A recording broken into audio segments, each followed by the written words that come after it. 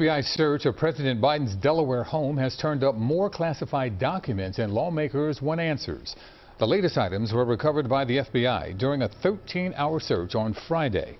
House Republicans are demanding to know who had access to President Biden's Wilmington, Delaware home where the classified material was kept. But the Secret Service maintains it does not keep records of who visits the house.